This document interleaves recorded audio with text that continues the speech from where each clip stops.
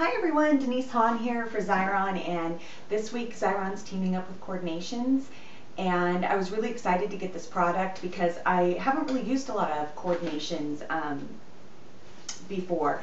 And so I find when I have a brand new product that I'm not really familiar with or haven't used a lot, I like to go straight to the packaging and just do whatever kind of project is on the back just to get you started. And then after you start using it, like your wheels start spinning, you start thinking of more creative and unique ways to use it, which is exactly what happened using these Coordinations. I've just fallen in love. So the project we're going to do today is this card. I've included the sketch for it on my blog post. I'll put the information down at the bottom of the video. And this has some of my favorite tricks and techniques using Xyron, so make sure you watch through the whole video. It has a lot of great fun ideas in it. So let's go off to the craft room. Hi everyone, Denise Hahn here with Xyron, and today Xyron's teaming up with Coordinations. They make some amazing products, including the one I'm using today, which is called Black Magic. I love getting new projects to play with, and Coordinations I've never really used before, and I gotta say, I'm in love. I'm a fan. So many fun things to do. And when I'm experimenting with a new product, something I haven't used before, I like to sort of keep the project simple. So I came up with a sketch of a card and went from there. And I'm going to take you step by step through making this card and show you a lot of my favorite Xyron tricks that I use with my machines and some new ones that I learned with my Coordinations. So we're going to go ahead and get started. I've already pretty much cut out my components for my card. And one of my first tips is, if you're not usually a card maker, try using some base cardstock to build off of. This is Recollections corrugated cards. It comes with a really nice envelope, and it sort of gives me a basis to work off, and I really like the heaviness of it.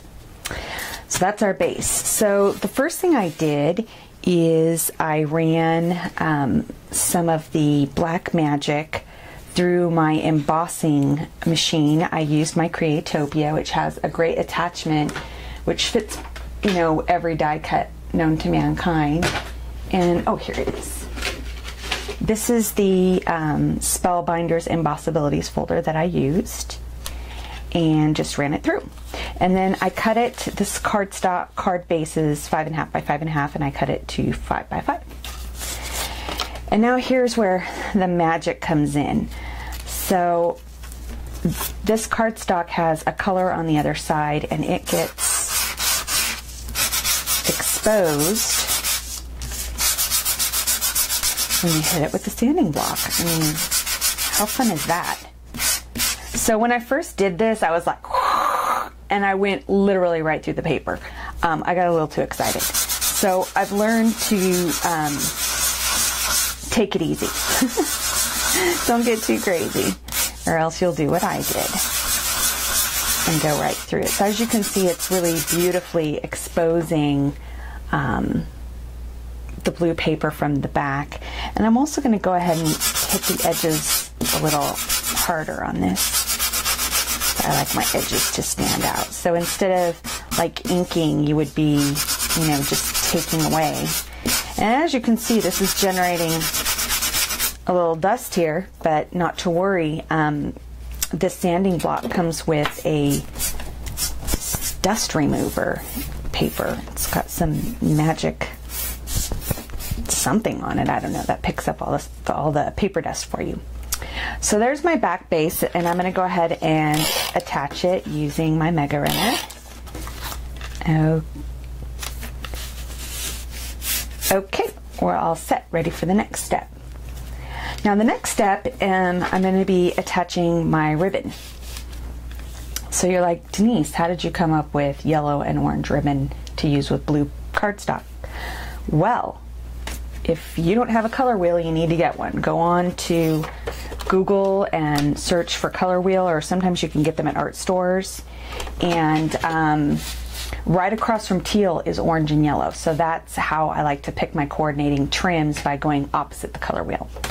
So now I have this wonderful slice of Mayart's ribbon, this nice grosgrain ribbon, and I'm going to put it through my 2.5 inch Create-A sticker. And let me tell you, for doing a nice wide piece of ribbon like this, you just really can't be using a Create-A sticker.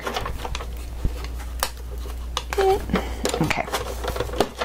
All right, you just run it through like that.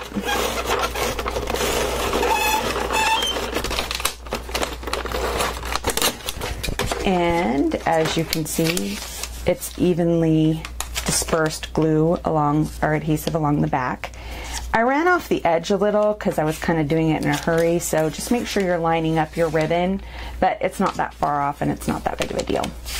So I'm going to go ahead and peel that off.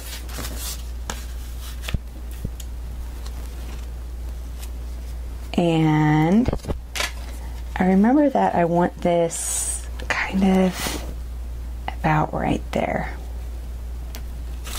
I don't want it to go over that. I need an extra hand. Alright, so I'm just going to go across like that. And then I'm going to flip my card over. And I'm going to bring over my ribbon. And you'll notice it was a little wrinkled at the end, but that completely goes away once you put your ribbon over the top, and then just bring the next piece over the top. Perfect. All right. So now this is also a piece of coordinations, and for this die cut I used the Spellbinder's Nestabilities. This is the Delightful Circles, and I cut this one out, and this one does not, this one has a white core, so as opposed to the Black Magic. So when I sand on this one, you can see it's exposing white. Can you see that? There we go. So I'm going to go ahead and hit this whole thing with my sanding block. The sanding block comes with little like Velcro attachments, so you know, if I got the bigger one I could probably do this a little faster, but I like using a little edge. And I'm going to go ahead and hit the high spots on this all over, especially around the edges.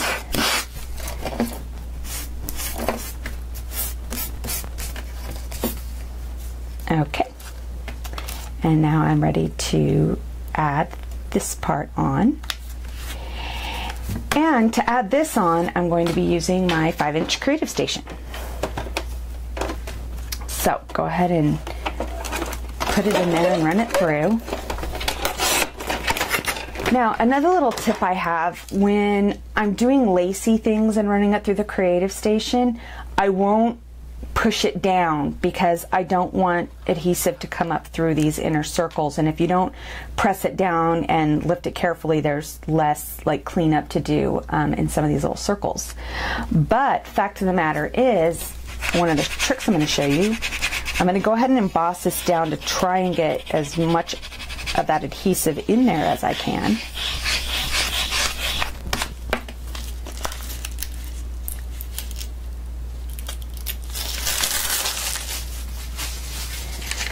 Okay, so now you'll notice when I peel this off, it's going to still have some of that adhesive. Do you see it? Yeah. Awesome.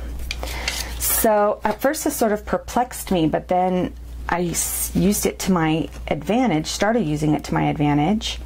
I'm going to go ahead and just stick that on like so. And now, to sort of enhance my card and pick up some of that adhesive, I'm going to go ahead and use some ultra fine transparent glitter. This one's not transparent, this one is transparent. This is not the one I wanted to use. Oh, this is. Okay, so this is art glitter. It's called Lion's Mane. And for this process I like to use the transparent, which means it's you can see through the glitter rather than an opaque one where it's a solid glitter. And I'm just going to go ahead and sprinkle some of that on. And this glitter is again the opposite color wheel of the blue.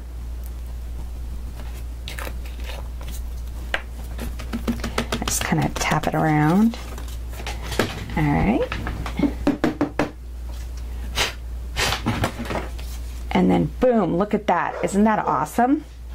I love how that looks. It's a great trick. It's a great way to hide any extra little adhesive and enhance your card. Okay, so my next step is my next little die cut, which I used making the shapes using my Creatopia shapes. I love these. This is one of my favorite dies. So I cut a little one out, and again, I'm going to go ahead and hit it.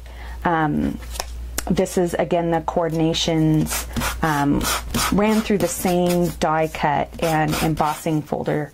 Ran through the same embossing folder that I ran the background through. And I'm just going to hit it, but I also want to, I just like getting the edges extra little, so I'm just going to spend a little extra time and do that. Perfect. Okay, so now we're going to give a little dimension. So where are my dots? Okay, so I'm just going to use a foam dot in the back, or 2 or 4. Okay, now it's added on to the center. So now for my focal pieces, I've got a couple of Graphic 45 chipboards. And you'll notice when you pop open your chipboard that you always have these, I don't know what the technical term for them is, but I call them nubbins. There's little nubbins on the end where the cardstock, where the chipboard was attached to, the die cut. So I just take my coordinations block and I'm just going to go ahead and sand those off. Yeah. Okay. Now I'm just going to go ahead and ink the edges up a bit of my chipboard. Oops, I missed a nubbin right there. Sometimes those little nubbins pop up on you after you think you've killed them. Okay.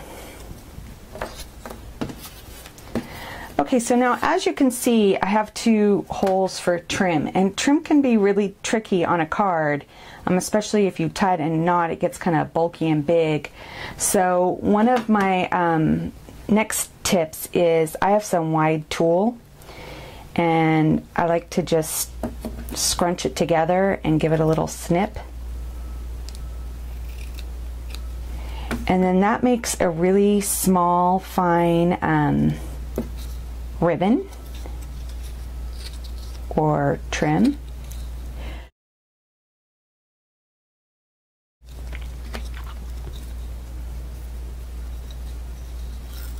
That you can go ahead and tie, and then instead of cutting it, I'll just kind of scrunch it down. Awesome. I'm going to do the same with the next one. Okay, so now I'm ready to add my last couple pieces. So again, I'm going to go ahead and just put a couple foam squares on the back. And before I put on my foam square, I'm going to go ahead and just hit this again a little, make sure I got all the dust off to make sure that this focal piece sticks. Did I get that? I think it might be a little crooked. There we go. And the dream I'm just going to stick directly on, and I'm going to use my Mega Runner here to attach that.